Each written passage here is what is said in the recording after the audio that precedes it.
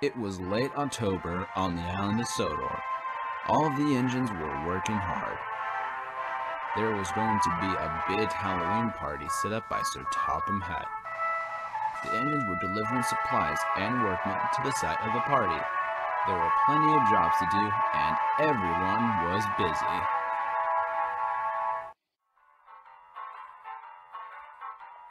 Jobs aplenty, 5 to 20 jobs for everyone.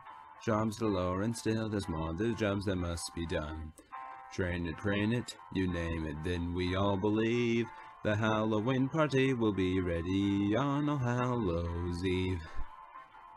The job for mainline engines and branch engines too. Jobs for workmen in the grounds and party games to set up. And that's who's trying hardest to do more than the rest.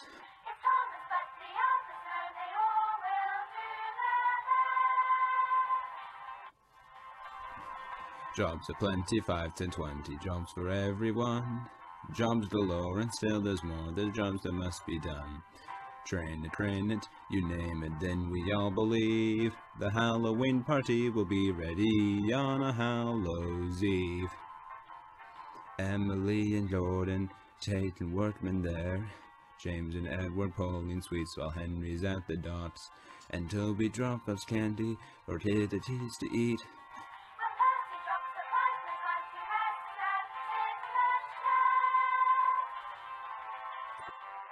Jobs aplenty, 5, 10, 20 jobs for everyone.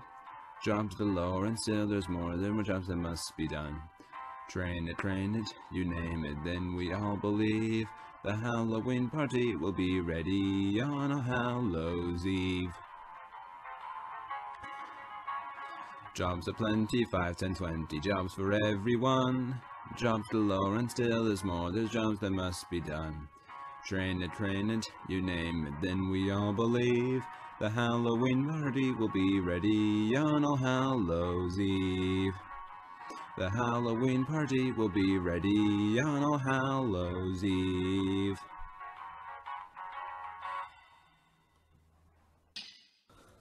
One late afternoon, Thomas and Percy were pulling a train of supplies for the merry-go-round. "This is ridiculous," said Wooden Railway Thomas. "I don't want to be part of the party. We have jobs to do in our dimension too, you know." "Oh, shut up," said Percy. "You'll be fine working here." "But the stupid children will ruin my paintwork," whined Wooden Railway James. "At least you will make them happy," added Thomas. "Well," thought Wooden Railway Percy, "as long as the children are happy, we are happy." "That's the spirit," said Thomas, and together he and Percy puffed and chuffed to the site of the Halloween party. Soon, the two engines arrived, and the workmen unloaded the carousel equipment. Thomas left to go to the sheds, while Percy took the trucks to collect some candy for the party. As Thomas puffed on his way home to the sheds, he began to wonder, what should my Halloween costume be? As more days went by, more work was completed. The party grounds were looking better than ever, and everyone was excited. Soon, everything was done, and the engines gathered around Timothy's sheds to hear Edward's scary story. "Hello, everyone," said Edward. "Thank you all for coming." "I hope the story will actually be scary," said Thomas. "Oh, it will," said Edward in his mysterious voice, and so it began.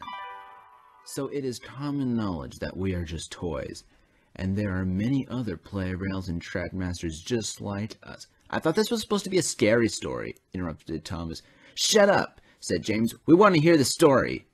"Oh, it will be spooky, Thomas," said Edward politely, "because this ghost story is about you." "Well, not you specifically. It is about another Plarail Thomas. There once was a boy who loved his toy Thomas. He did everything with him. He took him to the park, he took him in the car, and he even slept with that little Thomas. They were best friends. Until one day, the boy left. He had grown older and left to go to college. He left that poor little Thomas all alone in the darkness of his closet. One day, little Thomas did see the light again, but he was picked out for a garage sale put on by the boy's mother. Thomas knew that he might never get to play with the once loving boy again. He was worthless.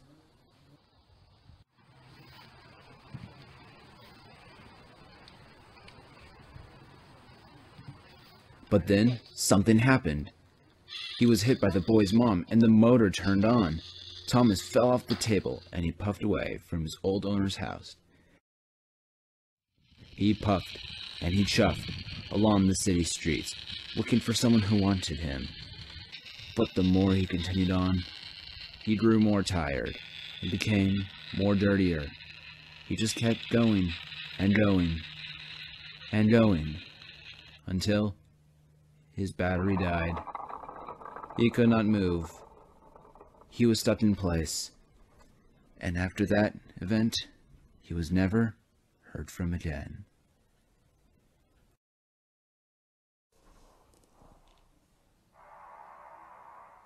They say he's still out there, under a cloak of white, looking for someone to love and care for him. He won't stop, dead or alive. There was a long silence.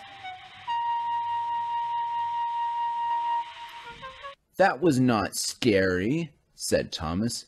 "I thought it was," Percy said, shivering. "Pah! I bet you were the only one who was freaked out." "No, Henry looked scared." Are you all right, Henry?" asked Gordon.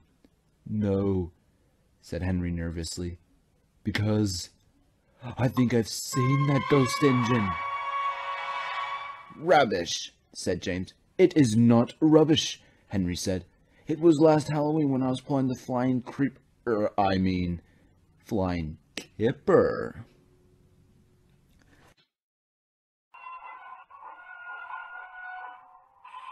"Ooh, what was that?" "Oh no, Henry, it's a ghost."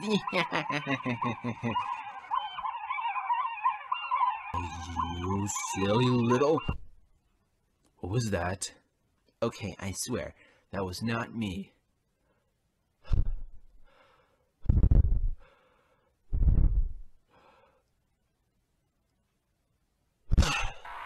Ah!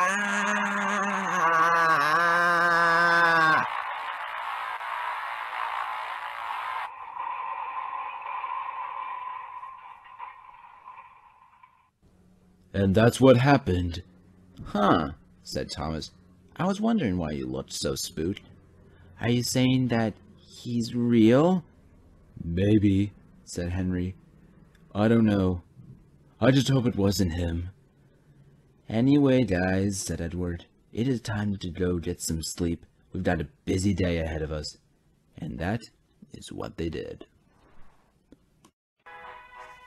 It was finally Halloween on the island of Sodor, and it was a busy day indeed.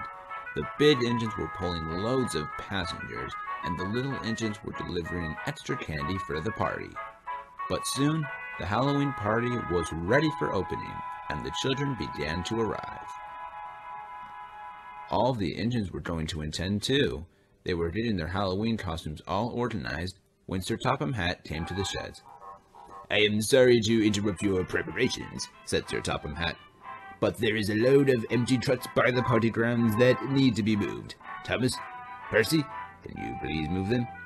"But what about our costumes?" asked Percy. "We're not ready yet." "Don't worry about him, sir," said Thomas. "Percy's just being a scaredy engine." "I am not." "We'll be happy to take the train, sir." "Thank you," said Sir Topham Hatt, and with that he left. "What's wrong, Percy?" asked Thomas cheekily. "Scared the ghost engine will find you?" "I am not scared." Now, you two," said Edward. "The sooner you get to work, the sooner you can come and enjoy the party." "All right," said Thomas. "Come on, Percy." And the two engines puffed to the party.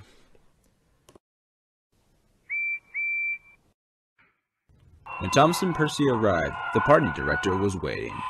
"I need you to take these trucks to Wellsworth," he said, "just on the other side of the hill." "Yes, sir," said Thomas. "Yes, sir," whimpered Percy. "Hey, Percy," said Thomas. "You go in front, and I'll push from behind." "What? No, you go in front. You're not scared, right?" "I am not." "So I will go in front, then." "Good," said the director. "Now please get a move on." So Percy coupled up in front, and Thomas puffed to the back of the train. And with that, they were off.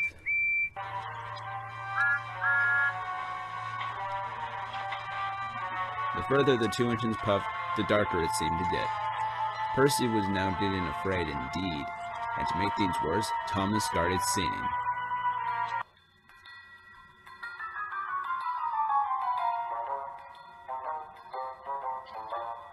What's that just around the corner? Something in the rocks and trees. Slowly, slowly getting closer. Makes you want to puff and wheeze. Monsters everywhere hiding in the trees. Just behind the rocks blowing in the breeze. Monsters everywhere doing as they please. They try to scare you. Is your boiler getting colder as you slowly puff around? Must be brave, you must be bolder. It's no more than silly sounds. Monsters everywhere hiding in the trees. Just behind the rocks blowing in the breeze. Monsters everywhere doing as they please. They try to scare you. Look out, look out, they're all about. Where? Look out, look out, they're all about. Where? Look out, look out, they're all about. Where? Oh, that's not so scary. Monsters everywhere hiding in the trees. Just behind the rocks blowing in the breeze. Monsters everywhere doing as they please. They try to scare you. Monsters everywhere hiding in the trees. Just behind the rocks blowing in the breeze. Monsters everywhere doing as they please. They try to scare you. The two soon arrived at Gordon's Hill. They began to huff and chuff over the hill, working very hard, and at last they reached the top. They started to speed down when they saw an interesting sight. "That's strange," said Percy. "The signal is red." "There shouldn't be any other engines on our line," said Thomas. "The signalman must have fallen asleep."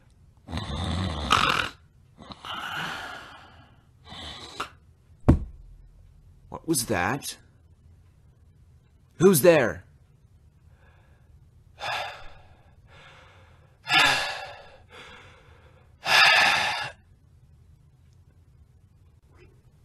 "Ah! Reverse! Reverse!"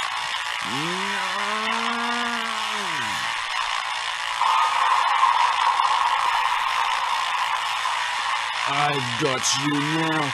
"Oh no!" "No, not my cloak. Power." Thomas and Percy's eyes were wide. In front of them was the ghost Plarail Thomas. The two did not know what to say. They were too shocked. But then the ghost engine smiled.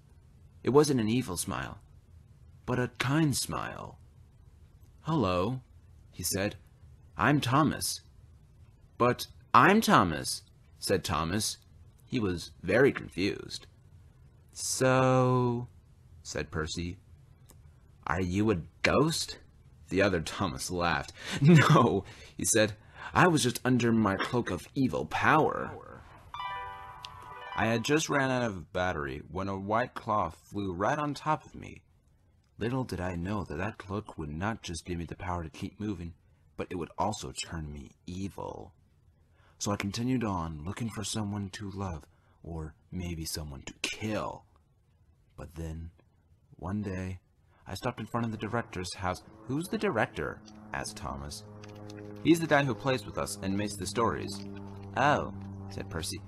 "Anyway, your director found me and decided to use me in one of his stories. In that story, I was allowed to scare the living daylights out of Henry." "So that explains what happened last Halloween," said Thomas. "I guess," said the other Thomas. "Say," thought Thomas, "I wonder if you can join us." "You mean join you guys on your crazy adventures?" "Sure, why not?" "But we have a problem," said Percy. "We still need to deliver these trucks, and if you do want to join, we can't just call you Other Thomas." "How about Ronald?" "That would be a good name if my original owner's name wasn't Ronald." Thomas thought again. "I can't think of any other good names." "You can think of Ronald, but no other names," said Percy. "Hey, thinking of names isn't as easy as it sounds," said Thomas. Suddenly, he had an idea. "Why don't we call you Rhomas? A combination of the names Thomas and Ronald." "I like that idea," said Rhomas. "Let's use it." "Okay," said Percy, "but can we please take these trucks to Wellsworth now?" "Of course," Thomas said. So Rhomas buffered up to Percy, and the 3 engines started off.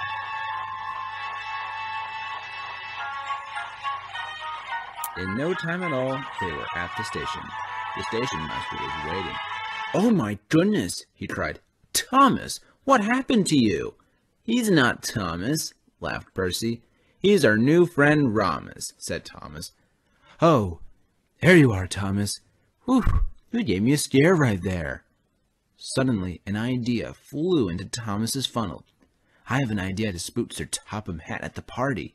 Percy, you go first, and then Rhomas follows behind him while I—" "Oh," said Rhomas, "I see what you're trying to say. We can scare this Sir Topham Hatt by making him think I'm you." The 3 engines asked the station master, and he agreed. "I'll call and let them know you are coming." So Percy, Thomas, and Rhomas puffed as fast as they could to the party. When the 3 arrived, Sir Topham Hatt was giving a speech. "Boys and girls, thank you all for coming. It is a shame that Thomas and Percy are not here yet. They will miss the fireworks." "Okay, go now," whispered Thomas. "Beep, beep." "Oh, there's Percy and—" "Oh my gosh!"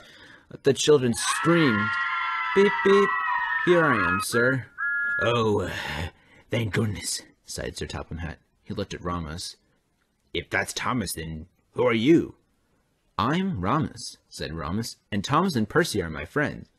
"Well, I can see that," said Sir Topham Hatt. "Say, sir, I was wondering—" "Yes, Rhomas?" "Could I join your railway? I would like to work with my new friends." Sir Topham Hatt pondered.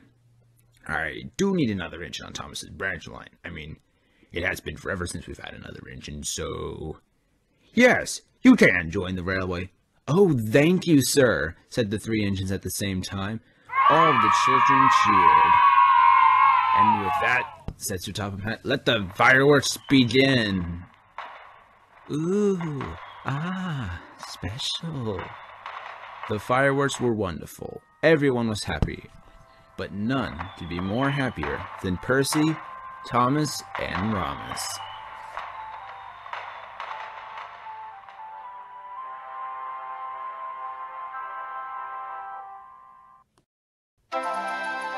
The next day, Rhomas was sent to the works to be repainted. A workman walked over to him. "I have orders from Sir Topham Hatt to give you the number 12, he said. "All right," said Rhomas. "Would you like to be repainted?" asked the workman. "You look very dirty." "No, thank you," said Rhomas. "The dirtiness gives me a defining look." So Rhomas was given the number 12, and he headed to Knapford, where he will meet Sir Topham Hatt and Thomas. When he arrived, Thomas had a long train of trucks to take. Sir Topham Hatt said, "Rhomas, you are to help Thomas pull this train of freight cars." "Yes, sir." So Rhomas coupled up in front, and the 2 set off.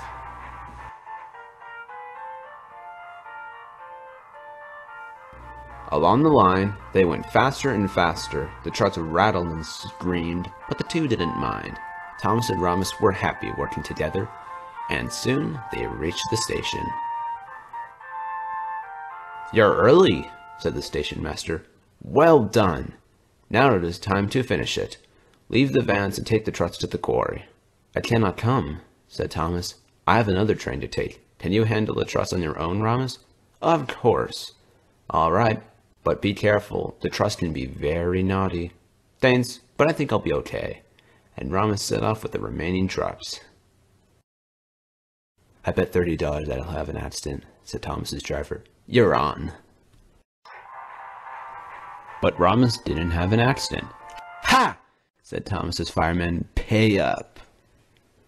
Rhomas had much experience pulling trucks when his owner used to play with him, so there was no problems whatsoever. When he arrived at the quarry, Toby was there. "Ah, so you're the new engine," he said. "I must say, you handled the trucks very well for a new guy." "Thank you," said Rhomas. "Do you work at the quarry?" "No, but my friend Mavis does. Anyway, it's getting late. I'll show you to the sheds." And that he did. When they arrived, Thomas was waiting. "Percy's out taking the mail tonight," he said, "so you can sleep with us." So when Thomas and Rhomas got settled, Toby started talking about how well he handled the trucks. "Wow," said Thomas, "you really could deal with them on your own." "Thanks," said Rhomas. "I must say, it would be nice to work at the quarry." Thomas was confused. "Why would you like a dirty gray area to work?" "It reminds me of all the times I was out on my own, on the dark gray streets. It gave me this nostalgic feeling when I went out there. It seems a strange reason to work there, but okay." "Anyway," said Toby, "let's go to sleep. We got a busy day tomorrow." And soon the three friends went happily to sleep. As fall turned into winter, Rhomas became more and more like family to the other engines. He also became really popular among the passengers and visitors. He became about as popular as Thomas and Percy. Rhomas loved the praise, since he had never received so much love in years, so he learned to get used to it. However, in spring, Rhomas started to lose his popularity, and it all started going back to Thomas. Rhomas didn't mind this at first, but he soon started to get jealous. "I used to be the big engine back in the winter," he grumbled. "What happened? Now I have little to no attention, while Thomas is getting the love." He wanted to change this, but he didn't know how. Rhomas decided to watch what the other popular engines were doing and learn about what made them popular. He watched Gordon, the fastest engine on Sodor. He was getting all the love because of how fast and strong he was. Rhomas watched James, the most splendid engine on Sodor. He was getting all the love because of his shiny red paint. And finally, he watched Percy, the cheekiest engine on Sodor.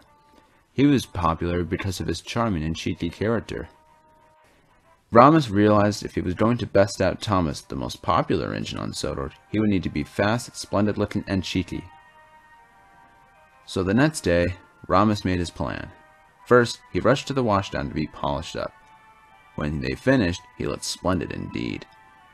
So then came the next step. Rhomas puffed into Knapper's station where he met Thomas. "Hey Thomas," Rhomas said cheekily, "how about we race from here to Wellsworth?" Thomas was confused. "Right now?" he asked. "Yes," said Rhomas. "It is time to see who is the fastest Thomas toy on Sodor." Thomas couldn't resist. "You're on," he said. The two lined up, and the station master said, "Are you ready? Go!" Huffing and puffing, the two set off on their race to Wellsworth. Thomas and Rhomas are racing to Wellsworth. Everyone likes to be the first, not second, third, or fourth. Pistons pumping wildly, boilers fit to burst. Popularity's the reward for the engine who comes first.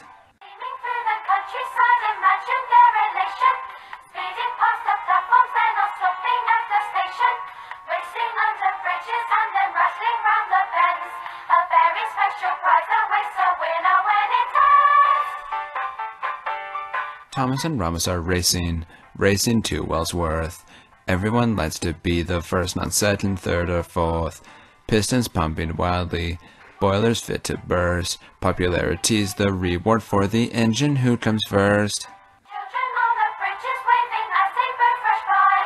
Dancing fast if trains have wings, we think they start to fly. Wishing and then wishing on, but what's this up ahead?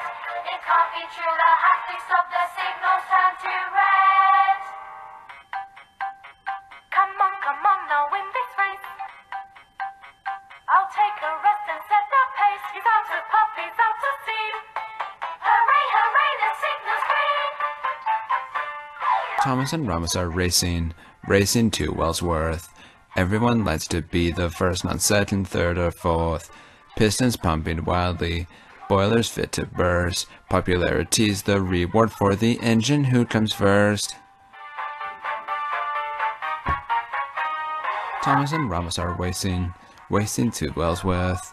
Everyone likes to be the first, not second, third, or fourth. Pistons pumping wildly, boilers fit to burst. Popularity's the reward for the engine who comes first. Thomas and Rhomas came around the bend. An audience was cheering for them at the station. Rhomas was in the lead. Victory was in sight. But then Thomas heaved one last huff, and he passed Rhomas at the last second. Thomas had won the race. The passengers cheered, and everyone, especially Thomas, was happy. Everyone, that is, except for Rhomas. Rhomas's plan had failed, and since everyone was talking to Thomas, his shiny polish was not even mentioned. Rhomas was disappointed and angry. Really angry. That night, Rhomas was in the shed alone, until Toby puffed alongside. "Thomas and Percy are taking the mail train tonight," he said. "Thomas told me about the race. He said you put up a fine competition." "Oh, good for him, going off and telling everyone about his victory," said Rhomas. "Don't worry about it," said Toby. "Let's just get some sleep." But Rhomas didn't go to sleep. He was muttering to himself, "Now Thomas is more popular than ever, and I don't know what to do. He makes me so angry. I wish he just never existed." Then he had another idea. "I know what to do. I must find my old cloak." So quietly, Rhomas puffed out of the sheds and headed to the tracks. Rhomas soon found his cloak. "I'll take it to the siding and leave it there for tomorrow night." So he found a secluded siding and pushed the cloak into place. "Now I must return before anyone spots me." So Rhomas chopped as fast as he could back to the branch line shed. The next day, Rhomas was pulling a line of trucks. The trucks were being very obnoxious. "Rhomas is a slow puff, he can't be Thomas. Rhomas is a slow puff, he can't be Thomas." "Be quiet," said Rhomas as they arrived at the station. Thomas was waiting there with his two coaches, Annie and Clarabelle. "Hey, Rhomas," he called. "Do you want to sleep at Tidmouth tonight?" Rhomas saw his chance. "Yes, please, Thomas." "Great. You can sleep next to me if you want. See you tonight." And he puffed on to the main line. "Perfect," said Rhomas. "Now I just need to be sure the cloak is in its place." And with that, he started back down the branch line. When he went to check, it was still there. So Rhomas left his trucks at the next station and headed to Tidmouth. When Rhomas arrived, he saw a spot next to Thomas and immediately took it. He saw Thomas talking to Percy. "Enjoy him while he lasts, Percy," Rhomas thought, because he's about to disappear. Soon, everyone was asleep, except for Rhomas. He silently cuddled up to Thomas, and Rhomas puffed away with him. Rhomas went down the branch line as silently as possible, and soon came to the siding with his cloak. Whoosh! The cloak flew on top of him, and the dark power raged inside Rhomas. "You took my popularity away, and now it is time to get my revenge." He puffed to the edge of the set, and with his cloak powers, he created a couple of tracks leading off the set. Rhomas used his cloak to turn on the motor, and Thomas was off and running off the island of Sodor Layout.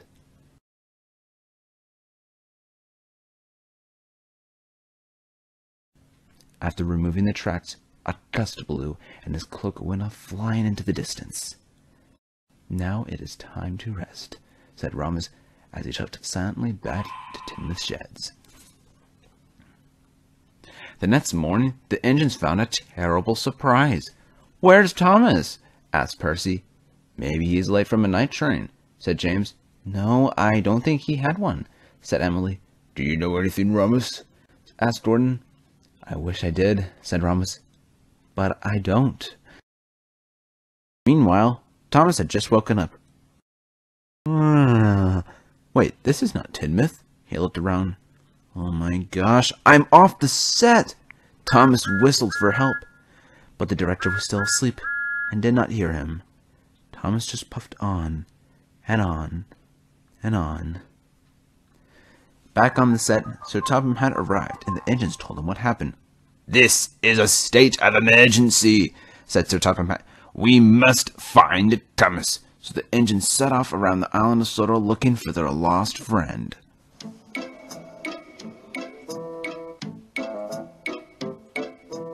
Where, oh, where is Thomas? Where has Thomas gone?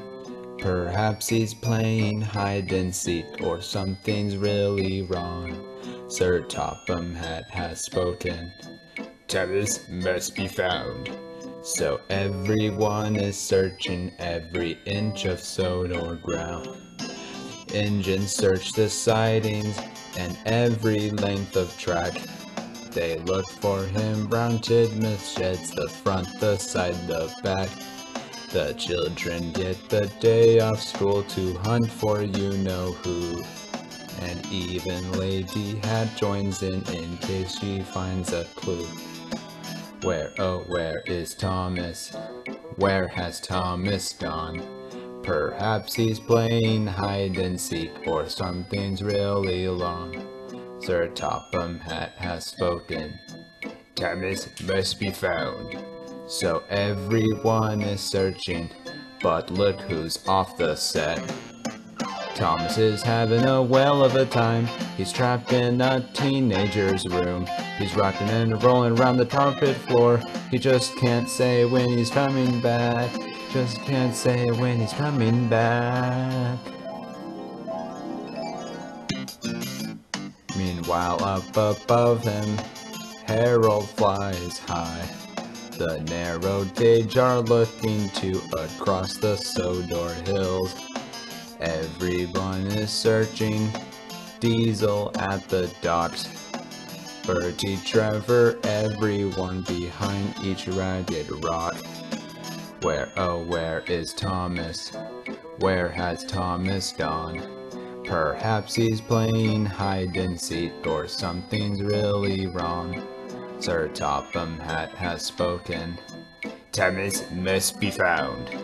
So everyone is searching every inch of Sodor ground. So everyone is searching every inch of Sodor ground. Thomas was puffing around and around the room.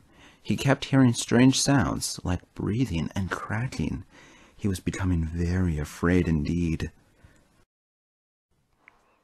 Back on Sodor, the engines were still searching for him. They were looking in the mines, they were looking at the docks, and they even looked for him in the storage bin.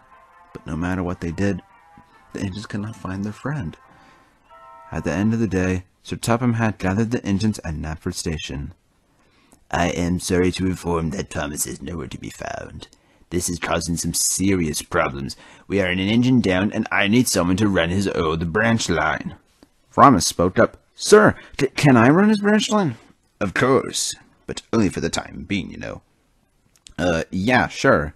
"Thank you," said Sir Topham Hatt. "Now, everyone back to the sheds." But at Tinmouth, the engines were gossiping with each other. "Rhomas seemed a little too excited to take over Thomas's branch line," said Gordon. "He might have something to do with Thomas being missing. He probably killed him and got rid of the body." "What? It was only a suggestion."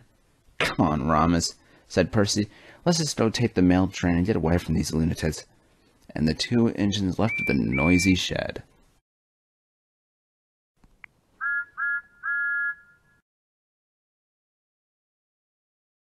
Thomas finally came to a stop as his battery died. He could not move. He would just have to sit there and waste away.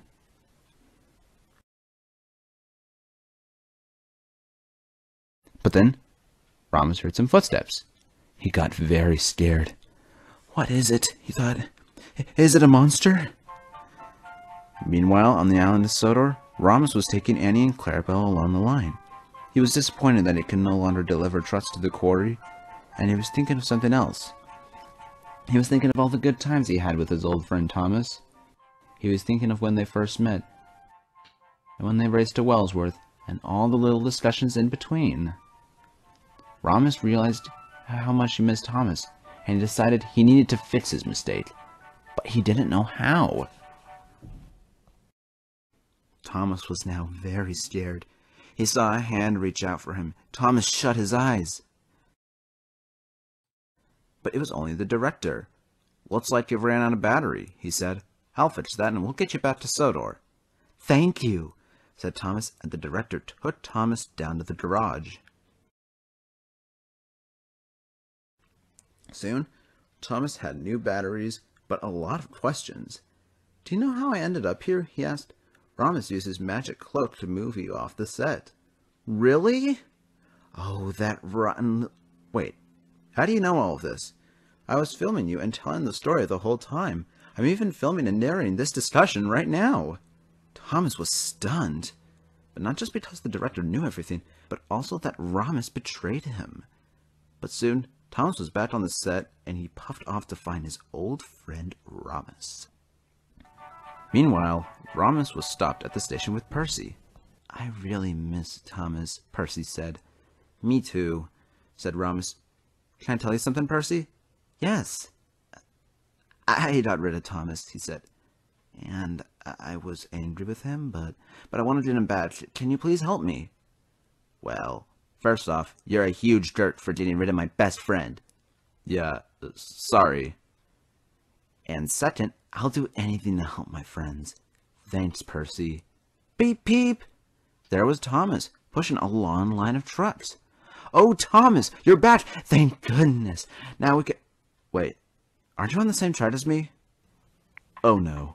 Thomas reversed quickly with Annie and Plarail on his back, and Thomas rushing at front on full speed. Rhomas puffed and chuffed as fast as his wheels would let him, but Thomas and the trucks were catching up. On, faster, faster," said the trucks. "You tried to get rid of me," said Thomas, "and now you will pay." Rhomas soon stopped at a siding at the quarry. "Quickly," he shouted to the workmen, "change the points." And he did, just as Thomas raced in and crashed the trucks into the tunnel. But Thomas recovered fast, and soon he was right in front of Rhomas. "Please, Thomas," whimpered Rhomas, you don't have to do this. I can do as I please. I'm the #1 engine." His pistons pumped and his wheels turned. But he found that he wasn't going forward. Percy and Toby were coupled up to Thomas, holding him back from charging into Rhomas. "Let me go!" Thomas cried. "Let me at him!" "Just listen to me, Thomas," said Rhomas. "I pushed you off the set, leaving you to die, and I may have stolen your popularity and even your branchline for a little while. But I realized my mistake, and I wanted to try to get you back home safely. But you got back on your own, so my help was not necessary, and now here you are trying to kill me. Thomas, I'm sorry." "Believe him," said Percy. "He told me this before you arrived." "We do too," said Annie. "We were listening to him talking," said Plarail. I... Thomas thought for a second. He thought of all the times he spent with Rhomas, how he helped him, and how he was nice to him. And now he can see a lonely, frightened little engine who was sorry for a mistake that he made. "I forgive you, Rhomas. And I'm sorry for all of this." "It's all right," said Rhomas. You kind of overreacted a little. "Here, let's go back to the station," said Thomas. So the 3 engines coupled up to Rhomas, got him back on the track, and they puffed to Farquhar Station. When they arrived, Sir Topham Hatt was waiting for them. "Thomas!" Sir Topham Hatt cried. "There you are! I'm so glad you're safe." Rhomas and Thomas told him everything that had happened. "Well," Sir Topham Hatt paused. "What is important is that you are all safe. Thomas, you will return to your normal routine work." "Yes, sir." "And Rhomas, I know you are sorry for this incident, and I know you would like to continue to work here with your friends. So I have decided that you will work at the Farquhar Quarry." "The quarry?" cried Rhomas. "Oh, thank you, sir. I've always wanted to work down there." "Excellent," said Sir Topham Hatt. "I know you will be very popular among the engines and workmen who work down there." "And, sir?" "Yes, Rhomas?" "I learned a lesson from all of this." "And what is that?" "That you cannot let anger and popularity get in the way of your friendships." "And that, Rhomas, is 100% true," said Sir Topham Hatt, and all the engines cheered. The 4 branch line engines knew that this would be one of their most proud and unforgettable moments, especially for Thomas and Rhomas.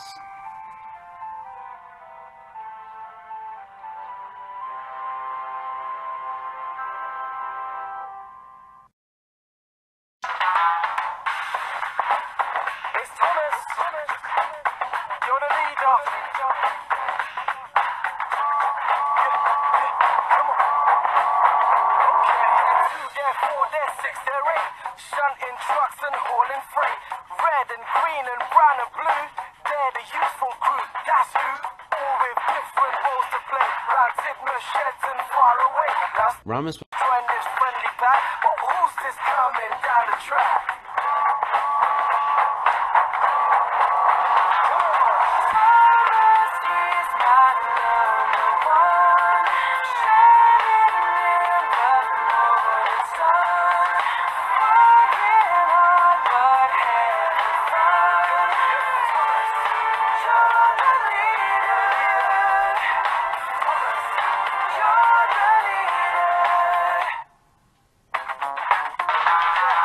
Thomas has so many friends, the list is long, it never ends. James and Percy, Huff and Puff, and Emily, she knows her stuff. Henry, Edward, what a pair. Toby, like I say, he's square. Gordon thunders down the line, everyone's a friend of mine. That's right.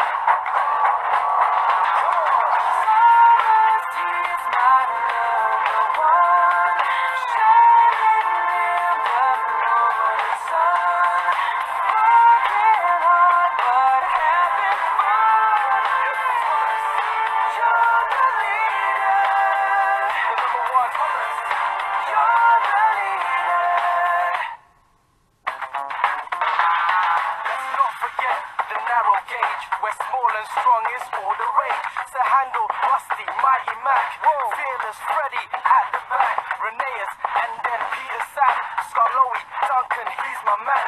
With Mr. Percival in charge, no work's too hard, no job's too large.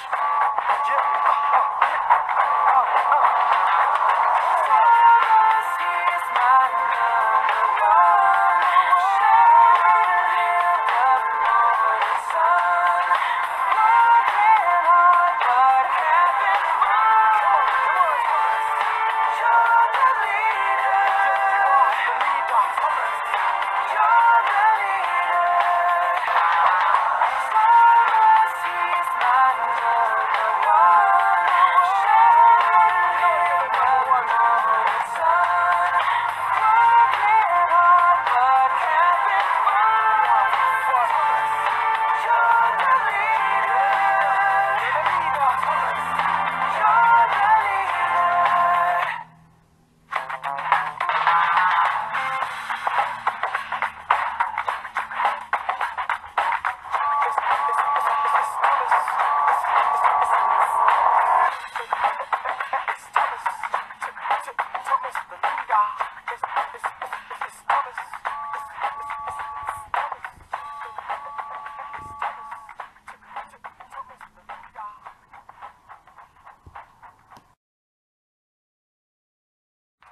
So that's going to be all for this video, guys. Be sure to leave a like if you enjoyed it, subscribe if you haven't already, and let me know in the comments what you thought of this video.